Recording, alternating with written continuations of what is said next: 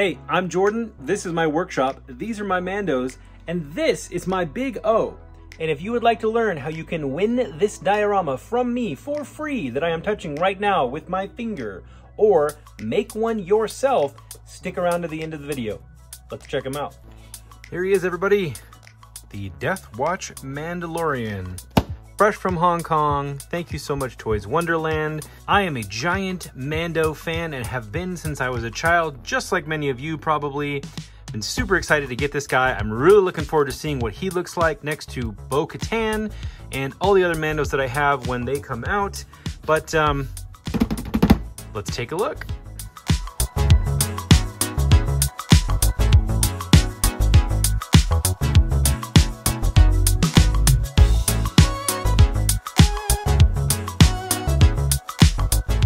Okay, got all the wrapping off, and I have to say, he looks absolutely fabulous. So his armor plate looks like it's a little off-center, but as you saw in the instructions, if you slowed my video down, it is all Velcro. So you can just recenter it. So no sweat, doesn't matter if it's off-center, you can just fiddle it right back into place. And think about this, I just realized this. You can make custom Mandos without having to repaint them.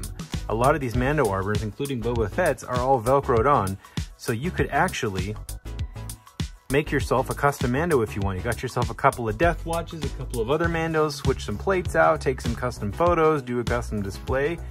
Go nuts, why not? And basically everything on him is incredibly straightforward and pretty simple. But something that I noticed as soon as I saw this design in the show, in The Mandalorian, when we saw this guy picking little baby Din Djarin up when he was dealing with the super battle droids, is that not only does he have the Death Watch insignia from Clone Wars, but he also looks like he is the guy that gives Din his first set of armor. Let me show you what I mean. Here is my Din Djarin, and look at those metal plates. It's the exact same metal plate. It's even the same molding and casting. You can see the weather marks here on Din and the indentions here on Heavy Mando are the same. He's the armor daddy for little baby Din here. And we look at his hand plates and his forearm gauntlet. They're the exact same molds. I noticed this in the show. Now, Din's got more damage on his left shoulder pad, and he has his custom right shoulder pad. But the chest plate, the forearm pieces, and the leg pieces, if I can move his Ambin Phase pulse rifle out of the way, the leg pieces are the same. And look, Din's is on upside down. I don't know if I did that on accident or if that's the way he came. I can't remember right now. But it's the same armor pieces on the upper legs, the forearms, and the chest piece. And, of course, Death Watch Mando's helmet is just a dentless Boba Fett helmet. So we've got some clever reuse of stuff here for the designers, for the Death Watch armor for the show. The only thing that he seems to have that is completely original here are the non-damaged shoulder pads and these cool trapezius over-the-shoulder armor pieces here.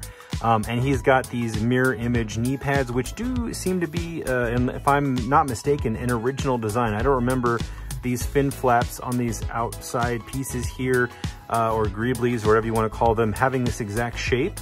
But these seem like they're an adjustment to Boba Fett's design or another Mando design.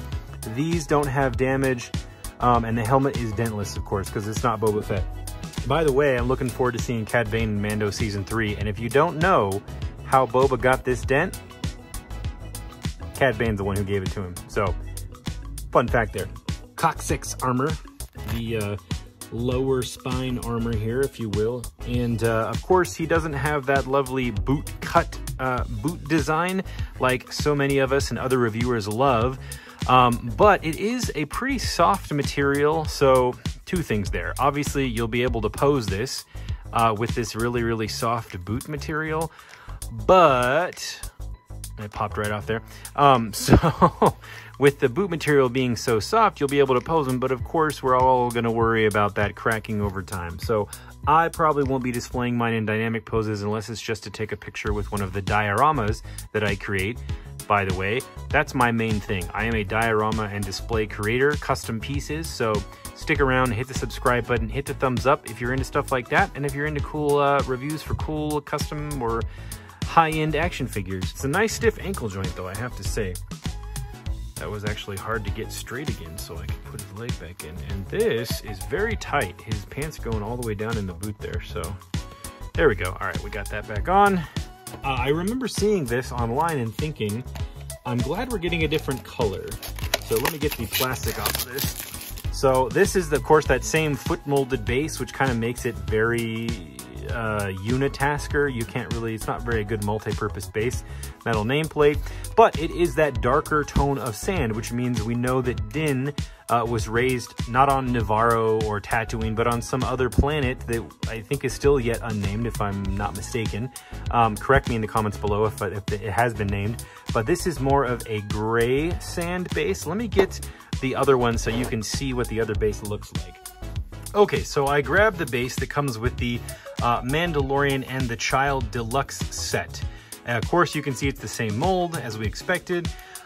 This one comes with the dynamic flight stand piece already attached into the base, which I didn't pick up on that when I first pulled it out of the box, but it does slide out. So they leave it in there for you when you get the figure so that you can put him in his lovely flying away with baby Din pose. But you see there's a gigantic difference in that paint color, even though it's the same mold. So two different planets. I kind of like this one more. I like this gray. This one's a little bit greeny, tanny, pukey brown. I like this one a little bit more. So anyways, good, nice difference. All right, so he comes with this alternate leg piece.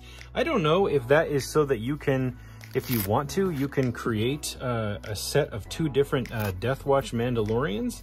So that is, I guess, maybe the thinking behind this. He comes with one alternate leg plate. So if you bought two of these, you could switch out the leg plate and of course have different hands, and you could have yourself two Mandalorian Death Watch squad members and actually have them have different armor. So I like it. I like it. I like it. I like it. Thank you, Hot Toys. I'm going to leave the OG one on there for now. But let's take a look at this beautiful jetpack. I love jetpacks. You know, as I've said in previous unboxings for the Mandalorian, specifically Boba Fett, Joe Johnston is one of my favorite creators. He's responsible for Boba Fett's design. We wouldn't have any of the Mandalorian show or the Mandalorian universe or the Mandalorian lore if we did not have Joe Johnston. He designed Boba Fett's original armor. He also designed the AT-AT, by the way, and he's been a lead designer at ILM for years, and he also directed The Rocketeer.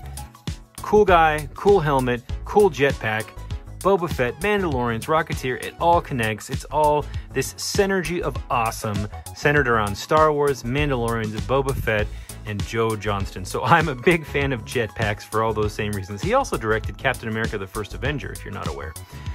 So this thing looks pretty good. The weathering in here looks, I guess it looks good. Yeah, for a sec there, it looked sloppy, but I think that's just what they're trying to do, is make it look like it's a little splattered. But it looks good. And this is supposedly... Oh, wow, that's really strong. Nice. Very strong magnet on the back. Look at that. That is not coming off. Oops, okay. If I don't get it close enough.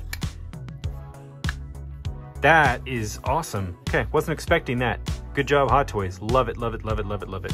So there's his sick backpack. And of course he comes with these awesome flame effects.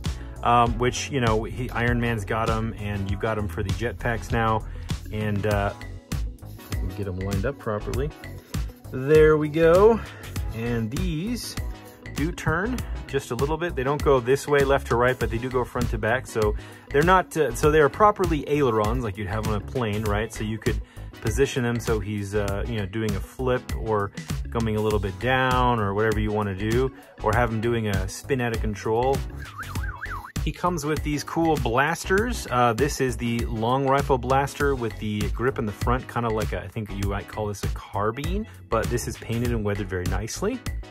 I like the detail. It's something different, which is always cool to have. It's nice to have the variation. And this is very cool. This is looking super sci-fi. I mean, it's kind of leaning away from Star Wars a little for me, not in a bad way. Like, it looks good, it fits this character, but it's just kind of looking something like you'd see more out of a standard sci-fi film rather than a Star Wars sci-fi film. But I like the shape of it. It's almost leaning into the Nerf gun realm for me without looking, you know, childish and toy-like. So that's looking really cool. I like this. We got these cool hands, and I was just noticing the shading. I don't know if you can see it in my lighting here. Yeah, so if you can see, it's got a sort of a nice fade effect that's happening because of the way they've weathered it. You've got this main mid-tone blue, and then you've got the highlights of blue, and it looks like either some type of, depending on, I don't know how they apply it in the factory, but it looks like almost like if I did it, it would be done as a wash and then wiped away and then lightly sanded. And then you get the highlights coming through and the edges coming through to make it look like it's been, you know, hit against things over time and worn down. And it almost looks like a gradiated fade effect. This blue reminds me of the walls I painted in a sci-fi hallway diorama I did. I love this shade of blue and this gradiated effect. So you get, on the right hand here, you get your fist, you get your gun grip hand, you get your open palms here, that's what's on him out of the box. You get the same thing for the left hand. So 2 fists, 2 open palms, and 2 grippy palms. We're gonna see some more of them down the road. So we're likely gonna get some more Mandos, and that's what I'm saving my money for. I would love to have a big wall of just Mandalorians since they inspired so much of my childhood and so much fun from my childhood. Let me get him into some cool poses, and I'll let you know how you can win that diorama or make one yourself. So hit the subscribe and like, and let's see what we can make them look like.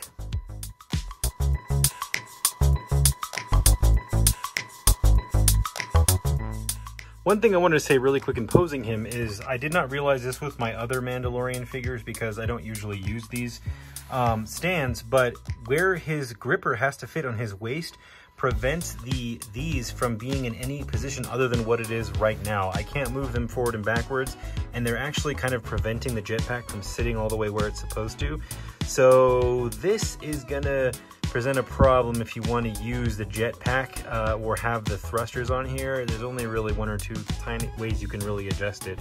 So just be aware of that, but that's kind of incidental to the way the design of the character versus the design of how they have to kind of grip him safely. So kind of a trade-off there. Nothing I don't think they could have done any differently, really.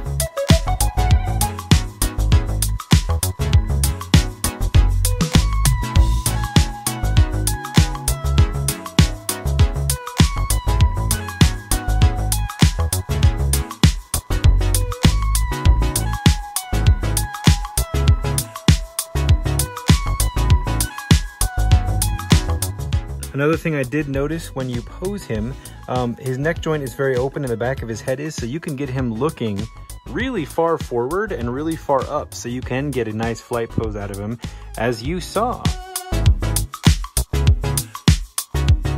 Something I am noticing and just trying to get him in this pose to try to replicate the image on the box, his boots are fighting me at the ankle joints because they are soft, I will admit, but they are fighting me. I'm having to over tension or under tension the angle of the actual ankle joint to compensate for the pushback on the boot. Now, it's not a big deal, like really, but if we want to be finicky and nitpicky, that is something that you'll probably find if you're trying to get him in slightly more of a dynamic pose where you're having to bend his knees, have him stepping forward, stepping back, something like that. The ankles, and especially if you're standing, the ankles may fight you a little bit because of the leather around the boot. And you see how squished in all of this is? That's because I had to fight this to really get him to stay in this pose. He fell over like 4 or 5 times just trying to get him into this pose. As mentioned at the beginning of this video, if you would like to win this diorama, I'll need you to go check out my Heavy Infantry Mandalorian review video and leave a comment there, okay? That's all you gotta do. I promise those people who watch that video that at 2,000 subscribers, I will be doing a giveaway, and somebody who commented specifically on that video will win this diorama. Otherwise, if you'd like to learn how I made this or how to make one yourself, go check out my how to make an action figure display video. This is sort of beginner to intermediate level of ideas. If you've never done this before, I go over every single step in detail and make one yourself for less than about $20, $25 max, even if you have to buy all of the pieces. So that's what I do by trade. I am a miniature diorama builder and artist, and I love making custom displays for people and for myself. So that's what I specialize in, but incidentally, I'm also a figure collector. Thank you for stopping by. Please give me a subscribe, and if you'd like to win this, go check out my Armorer review video and leave a comment. You're awesome. Have a great day.